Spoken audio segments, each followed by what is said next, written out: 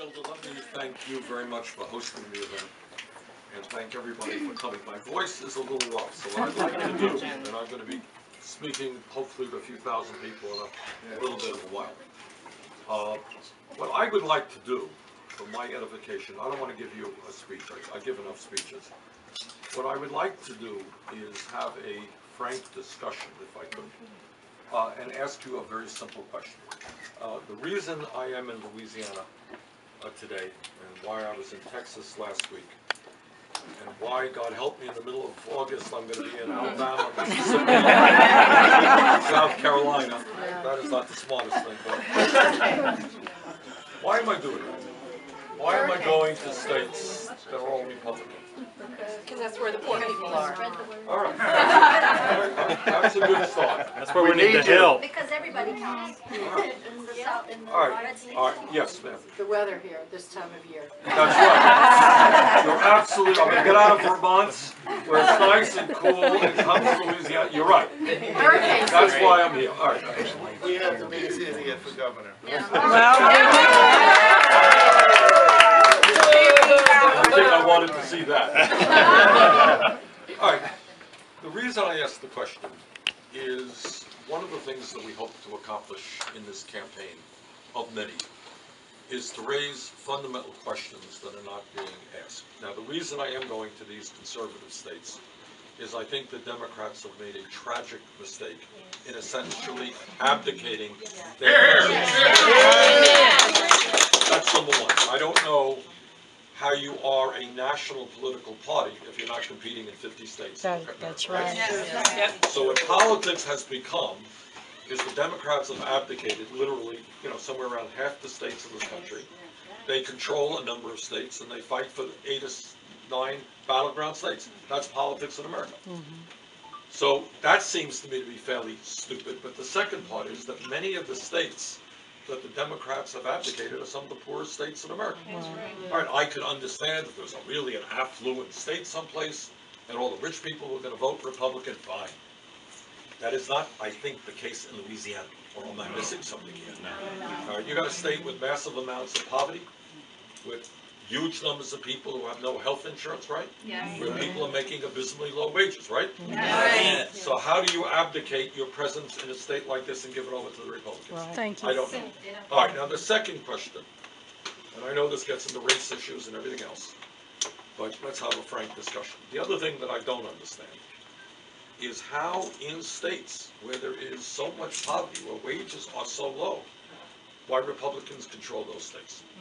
All right, I want some answers. Help me out. Southern strategy. All right, tell me about the Southern strategy. That's Where did you? the Atwater, right? All right, stand up and tell people about the Southern strategy. Well, but From what I yeah, have come here, come next to me. read- Come on, let's go. I'm really shy. From what I understand, Lee Atwater's campaign philosophy was that if you can convince the lowest of the white population that they're better off than anyone else, then they will vote for you. Okay. And I read an interesting Atwater story too. Apparently right before he died he found Jesus. But after he died they found a Bible in his room that was totally unopened. His conversion was quick. All right, but what about that? What about, and how do you counteract that? Divide and conquer, and people feeling that they All right, don't. divide, all right, speak up. What's your name? Heidi Sinclair. So Okay, Heidi. divide speak and up. conquer, and also people feeling like they don't have a voice or a say in politics. A lot All right, of let me just pose that. Let me pick up on that point. Take those divisions and just rip them right down. Let me just, I need your help on this one. I'm a politician and I've run for office many, many times. If I were the governor of Louisiana and if the federal government provided free expansion of Medicaid, so I don't know how many people, does anyone know the number here in? How many? 577,000. How much, 250? 577,000 according to the Department of Health and Hospitals. All right, 577, okay. Got an auctioneer here. Which 250,000 are working people. Okay. So if I were a governor of a state, and I had the opportunity to provide free health insurance. It didn't cost me a nickel because it's federal money, for 3 years and then a little bit less later on. For 500,000 people. I don't, whatever my view might be of the federal government, Medicaid, I would be pretty nervous about rejecting that offer, because I would think the 500,000 people would say, excuse me, my kids need health care, and you just rejected it, you're getting booted out of here. How could it happen that somebody gets away with this? Who wants to help me out on this? Yes, sir. It's 20 years of no democratic messaging in Louisiana. Tied Tied to that concentration in the battleground states. And it's also racism. Because It's all predicated on fear. Obama, and when I go out into the poor areas and they tell me, well, my hospital's being closed, the clinic's being closed, they say it's because of that darn Obama. Right. I'm like, no, it's not. All right, so what I'm hearing, some interesting points. Okay. Is there not much, is the average person not hearing a progressive message in Louisiana? I say lack of knowledge, yes. Lack of knowledge. I would say in my age group, 20s to 30s, most people's political party affiliation is based on how they grew up. Cradle If their parents are Republicans, they're Republican. And they couldn't even tell you why they vote that way. They just know, I don't know, my mama votes red, I vote red. And I think it's lack of knowledge across the board. And that's all predicated on fear. You're afraid to change. You're afraid to take and do this, take a challenge, and so you take and stay with what is known instead of taking the biggest part. Difference between the GOP and the Democrats is the GOP feeds on fear and allows it to control everything. The Democratic Party says, okay, there's fear out there, but there's nothing to fear from fear except fear itself. We accept that, we move on. But that doesn't get heard in most of these communities because fear is all you know. Fear is alive. Across the radio spectrum in South Louisiana, all you hear is conservative radio talk show. No liberal. Yes. No liberal. Just conservative radio talk. You know? And our message is not getting to the grassroots. There's also the idea that, One at a time, please. I'm sorry, there's also the idea that white people who are lower middle class, poor, working people do not see themselves in that light. They see themselves as temporarily disenfranchised millionaires. And it's not an idea that's original to me, but everybody thinks they're just that one lottery ticket or one lucky strike away from striking it rich, and so the empathy isn't with the people who are working hard and barely making it. The empathy is with their people, the people with all the money. Louisiana's Republicans here are also very pro-life until the child is born. After the child is born, they don't give a damn. They aren't interested in education but they're not even for prenatal care. No. They're not even for pre-K. It's not that bad. They don't want the government in their government. But it's not that bad because when you look at even in the reddest red states, you still have 35, 40%, 45% who are Democrat. So, you know, when they say it's a landslide in a red state, that's only like 10%. And so the rest of us feel like we're just being ignored and forgotten. And it's actually a pretty large minority there. Do the national Democrats pay much attention to No. these? No. That's why I'm shocked you're here. Why would I be shocked to being in New Jersey? This is New Jersey. Plain to be Louisiana, all right. So, Bernie, let me give you an example. Co-workers of mine don't have a lot of money. Lower middle class working. They think they got a lot of money. No, they don't. They don't think they have a lot of money, actually. So I was talking to them about health care and this, that, and the other thing, and you know, support and substance and that sort of stuff. And their complaint was, the trouble with health care is we're giving too much to the blacks and they're taking it away from me. It's not all of us, it's us and them. And that's the attitude we see all the time. It's not we're all in this together. It's those people, and they always use the those people, right? Those people are taking it away from me. Nailed it. That's right, David. Yeah, more discussion, who hasn't participated yet? That's a very good point, yes, ma'am. Bernie, I'm the food stamp lady. Okay. I work for SNAP. And I will tell you that we're required with every person who applies, even if they just call to say hello, to ask them, are you a registered voter? Can I assist you in registering to vote? And the majority of them say no, thank you. And I think to address that problem, but also I can tell you, the people you think are getting food stamps are not the people. That's right. And there's a lot of working people out there getting food stamps. I have to say probably 75% of the people I talk to have some type of job. So, but they have no regard for voting. You have totally lost them. Yeah. They also are afraid to go vote. In my town, in Yeah, come here, Covington, come here. they're afraid to vote. Can you all hear her? Yes. Yeah. Okay, be as loud as you can. They're afraid to vote. In my town, they have to go to the courthouse and go through security. I was privileged to take someone to his first time to vote, and his only time to vote because he died later. But they made him go through security 3 times. And What do you mean go through security? to go vote. They have to go vote in the courthouse to Yeah. go through security. Oh, I see. So they're frightened to vote. But they have changed it so that their voting place is in this giant courthouse. And they have to walk up and go through security. Just one of many deterrents to voting. And if you have a district that is geared Democrat, that's where their arrest records are the highest.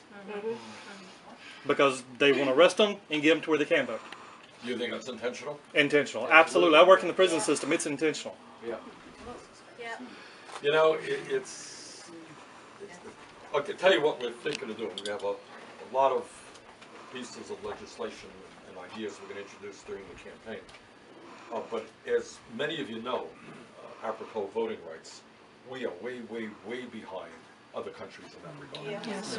So we are going to introduce legislation.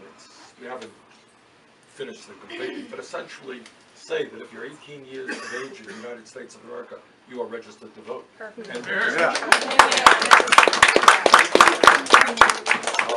And other countries do that to varying degrees. But it's interesting to hear that so many years after the Civil Rights Act, that there is still intimidation and fear. All the time. Do people, let's stay on that point. All minorities. It's an open secret. Do people actually, you know, those of us who vote, and we all vote, it's not a big deal. But what I'm hearing you say, for new voters, there is a fear element to register and so forth. All ages. All ages. ages. This man was an old man, had never voted, came from a family of 13, and he was an amazing individual, and he got to vote for the first time for Obama. Do people agree, your name is? Sally Dunn. People agree with Sally on that? Yeah. Give me some other examples of fear in voting. Some of them are goofy, but my family, I'm the only person in my whole family who's ever voted. And my parents have this idea that that's why they get picked for jury duty if you vote. Like, a lot of people have, a lot of people have these other things that if my name is in this system, or I don't like that, I don't want it in there. Fear of government, wow, isn't that interesting? There's another one back Yes, here. yes, ma'am. Just the idea that it won't matter. Yeah. I mean, I think there's That's so a much big one saying, here. they all take care of it anyway, what difference does it make if I go? They're jaded. Yes. Both parties Or are if the you're a same. Democrat, you hear a lot of like, well, what is my vote going to matter anyway? We vote red all the time. There's no point in voting. Yes, sir. I had a student. Okay. We haven't I made had, Yes, ma'am. I had a student I was teaching in Florida at the time, and it was during the 2008 election. And so then I would have the TV on CNN. I was teaching English literature. Can everybody come here? I was teaching English literature. And so then I asked the students, I said, well, aren't you excited that we might get a black president? Because it was at an alternative school. And I literally had some students, one student in particular, very bright young man, but he was like, it's not going to make a difference. Him being president is not going to make a difference in my community. And that was his sincere feeling. And it was hard to wrestle with that. It was hard to wrestle with that. That's not fear, but it's the same sort of thing that keeps people away. Doesn't matter. It doesn't. I think that's. I'm sure there are people who are afraid. I'm not disagreeing. Yeah. But a big factor is people don't think it matters. Yeah. Well, when you And- look at tax breaks alone, like the lower income people are fed this lie that tax breaks help us. Like the mortgage tax break. Okay, yeah, that's amazing that I can claim a tax break, but I have to make it more than my standard deduction. So my little mortgage does not even make it more than what my standard deduction is. So someone who has a $3 million house, of course they can get this nice tax break. But we're fed that this mortgage tax break was for middle class. Do And it people really here wasn't. have any clue what goes on in Washington DC? No, not I really. mean, for No, example, not I'll at give you all. an example, and I'll probably talk about it tonight. I'm the ranking member, the leader of the opposition on the budget committee. I represent the Democrats. Oh, wow. I'd rather be chairman of it, but all right. Here was what the Republican budget. Now, the budget is the foundation to which the appropriations committees go forward. This is the truth, no exaggeration here. This is what the Republican budget, which passed House and Senate, did. It ended the Affordable Care Act and made $400+ billion cuts in Medicaid over a 10-year period. The result, 27 million people were thrown off of health insurance. That's Ryan. Anybody know that here? Is that Paul Some Ryan? people did, yeah. Then what they did is they cut Pell Grants by $90 billion. Talk about food stamps, they made massive cuts in nutrition programs, food stamps, the WIC program, and other programs. And then what they did is gave $250 billion in tax breaks to the top 0.2%. What percentage of working class Republicans do you think know that? No, none. Yeah. So one of the things that happens is the Republicans in Washington at least can do anything they want with the full understanding that cutting Social Security or Medicare or Medicaid, no one's going to know it. Is that true? Yes. Yeah, sir. Yeah. But Bernie, I think the overarching thing is the fact that it's a lack of education. Absolutely. Because if you have the ability to think, you can understand better, and then therefore you do better. And the majority of this state, we don't have access to quality education. Now, I'm a candidate this year for state representative of District 83, and that's a majority, 57% majority African American. And one of the Come on up here. Come on. Get out. And that's why Paiush has done nothing but cut education. Keep them ignorant. It's hard to control educated populace. Y'all are a beautiful couple. And so one of the issues that I was talking to one of my, hopefully constituents, was that she was talking to me. She's a white girl. She was about 30 years old. She barely had a high school education, but she had 3 kids. All of them were in Head Start. They all were on Medicaid. And I asked her, a couple years ago, how are you going to vote in a 2012 presidential election? I'm not voting for Obama because he's going to cut my child's Head Start funding and Medicaid. And I was taken aback. I was like, Amber, are you serious? The Democratic Party is a very party trying to give you those incentives, and not take them away like the Republican Party. But unfortunately, like you were saying before, the Republicans have done a very good job at messaging. We have not. They've done a good job at going on offense. We've been playing defense. Their propaganda machine makes Hitler look like a schoolboy. It's like they want us to down here because people are in poverty. We have one of the highest rates of poverty in the country. People are worried about how they're going to feed their children, how they're going to keep their lights on. It's not their job to really understand the inner workings of what's going on in Washington. That's their leader's job. And we don't have leaders coming down here and giving these facts and telling them about Obamacare, telling them about health care, telling them they're afraid to take these votes that they know are in the best interest of their districts because they're afraid of what's going to happen as a result. It's also hard to learn when you're working 40 hours a week. No, that's a good, Right. yeah, come on, good. Oh, no, I'm not. No. To also expand upon that, it has not just been Republicans' fault. It's also been Democrats' fault. Yes. Because in my district, 57% majority African American. My district voted to re-elect Mary Landrieu, 80% of the vote. My district voted 70% to re-elect Barack Obama. My district also, 1 out of every 3 African Americans between the ages of 19 and 64 are without health care. 1 out of 3. 1 out of 3. Okay? 1 out of 4 is everybody. Okay? The incumbent in that seat right now did not vote to expand Medicaid. He also voted for Democrat? Yes. He also voted for a bill in 2010 that would have prohibited the federal government from mandating that the people of the state of, in this state be required to get health care through the exchange. That's blatantly unconstitutional. He voted for that. Then when I asked him about it, he said, well, Kyle, are you aware that some people just don't want it? You know? All right, I want to get, all right, you made a good point. I don't know, it's just that, you know, when you're working 40, even 60 hours a week and then you have kids at home and whatnot, and you just don't have time. So the most that you see are just the headlines that run across the news that are real quick. And What they it's tell you at mostly church. just, yeah, and it's mostly just, oh, shooting here or whatever. Right, You don't have time exactly, to learn exactly. what's going Also, on. Yes, ma'am. some of the people in the rural areas of this state don't have access to the internet, and Bobby Jindal refused money for them to get internet access from the federal government. He refused that money, so some of these people have no Access to information. information. And that's The not point just that somebody made rural, a it's moment urban ago too. Is that what they do get is not a right-wing radio, Rush Limbaugh and all those guys. They get that all day. Fox.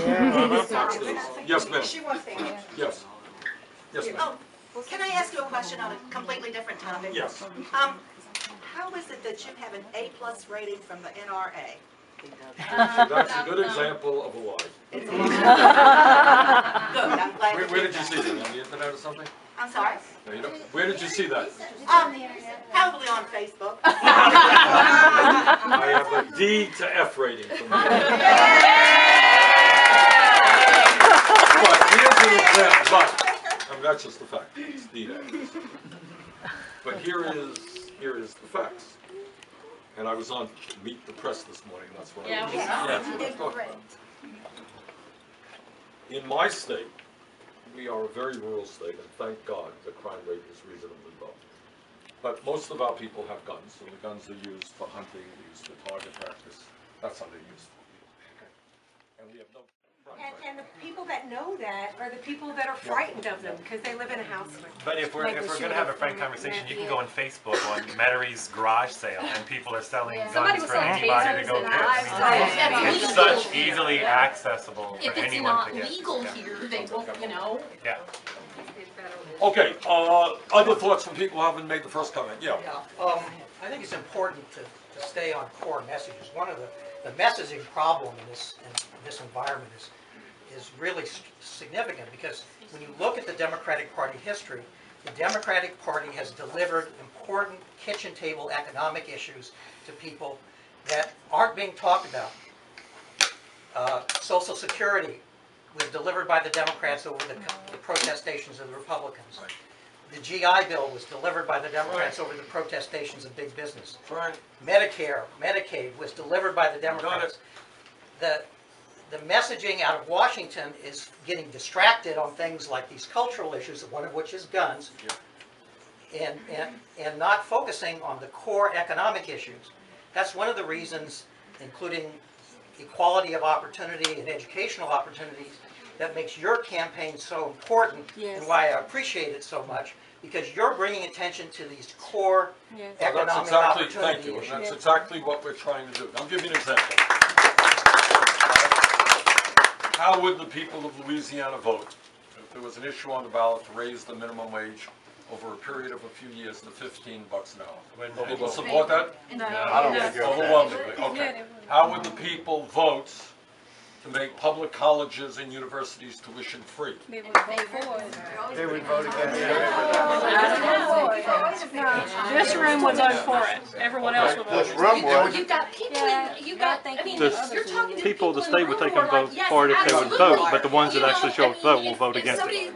If somebody who's working a minimum wage job is afraid that they will no longer have that job, what would they rather have? Would they rather have $7.25 an hour? Would they rather have nothing? And that's that's the exposed to them. messaging that's going to go The out. message that's sent here in Louisiana is also, even if they raise minimum wage, well, everything else is going to skyrocket anyway, so it's going to be like I'm back working at $6 an hour because all the prices. But that is not the experience, and that's not the truth. But that's what we hear. Okay, good, done. And unemployment. Bobby Jindal goes around the country boasting about his low unemployment in Louisiana. My wife, after 40-something years in IT, found herself unemployed. And She tried to file for unemployment and struggled. It's all online. It's intentionally very difficult to apply for. There's no unemployment office for illiterate people to go in and file. So yes, unemployment is low because people aren't filing for it. They can't. He blocks them from filing for it. And there are no offices in smaller towns. Thank you for all the work you've done for community health centers. I'm a member of a community health center in the Franklin area, and thank you so much. Are they active here in Louisiana? Yeah, through the Louisiana Primary Care Association is, yes. Well, one of the things that we did, you know, I won't go into a whole song and dance about the disastrous nature of American healthcare, but one of the things that I worked very hard on in the Affordable Care Act is to greatly expand community health centers. And in my state, actually about 25% of the people now get their primary health care. And we get dental care, and you get mental health counseling, and you get low-cost prescription drugs. So I'm glad to hear that they have it. People in this room will say, yeah, I know all about that. But if I do a little straw poll on Facebook and say, do people know this is happening? People who I think are pretty smart and make pretty good decisions in life will say, I didn't hear about that. I didn't know that was happening, and that's a horrible idea. But it's already too late by the time. One of the issues that is a huge issue that is almost by definition not talked about, and that is the role of media in this country. Yes. And the role that corporate media plays very significantly is deflecting attention away from the most important issues. So I think somebody, you were talking about there's an accident or something else will get a lot of attention, that will get the crawl space. And yet, let me give you some examples of issues of unbelievable consequence that almost get no discussion at all. About a year and a half ago, a couple of us in the Senate wrote to the heads of ABC, CBS, NBC, and I think CNN, to say, you know, the scientists, we didn't waste too much of our time. The scientists tell us that climate change is already causing devastating problems. And there's a study out there that you guys don't talk about climate change at all. So the guy from CBS actually came in, president of CBS. But here's an example of what the scientist tells us is a world environmental crisis, almost not talked about at all. Or when it was talked about, well, there's a debate. He thinks it's real, he thinks it's not real. What do you think? There is no debate. All right, issue number one. Here's another issue, huge issue. You all know who the Koch brothers are? Oh, yeah. Tell me, I need help on this one. If you have read an article or seen something on TV which tells you what the Koch brothers actually stand for. What do the Koch brothers want? What's their agenda? Anyone know? Make themselves richer? Political power. All right. The answer is the Koch brothers will spend over $900 million in this election. That is more money than either the Democratic Party or the Republican Party will spend. We don't know exactly what their agenda is, but we have a pretty good idea. In 1980, David Koch ran for Vice President of the United States on the Libertarian Party ticket. This is what his agenda was. Eliminate, end Social Security, end Medicare, end Medicaid, end the U.S. Postal Service, end the Environmental Protection Agency, end nutrition programs, end public education in America. Now, that was 35 years ago. Have they changed their views? Maybe, but I don't know that they have. So the point is, you have the second wealthiest family in America spending more money than the Democrats and Republicans, basically on an agenda that will end every program passed in the last 75 years to help working people. Have you seen that article in the papers yet? No, Okay. but it's on Facebook. Yeah, it will get out in the alternative media, but it is not discussed terribly much. And that's what Citizens United has done. So what I am trying to do in this campaign, primarily, is to focus on those issues that mean the most to working families. And what are those issues? Education. First of all, we have to realize that while the economy today, and I know Bobby Jindal will take credit for it, every Republican will take credit, the economy today is much better than it was when Bush left office. The fact is that the average American today is working longer hours for lower wages than was the case 30 or 40 years ago. All right? Maternity leave, please. All right, that's one thing. So how does it happen that in the richest country in the history of the world, the average person is working longer hours for low wages? We don't have to answer it, but that is the question we should be debating as a nation. If I give you a tool and new technology and you're producing more, why are you earning less? Is that a good question? Okay. Why is it in the United States we have the highest rate of child poverty of any major country on earth? 20% of our kids are living in poverty. Why do we have more income and wealth inequality? You want to hear inequality? The top 1/10 of 1%, 1/10 of 1% owns as much wealth as the bottom 90%. 56% of all new income is going to the top 1% today. Is that an issue you think we might want to be discussing? What about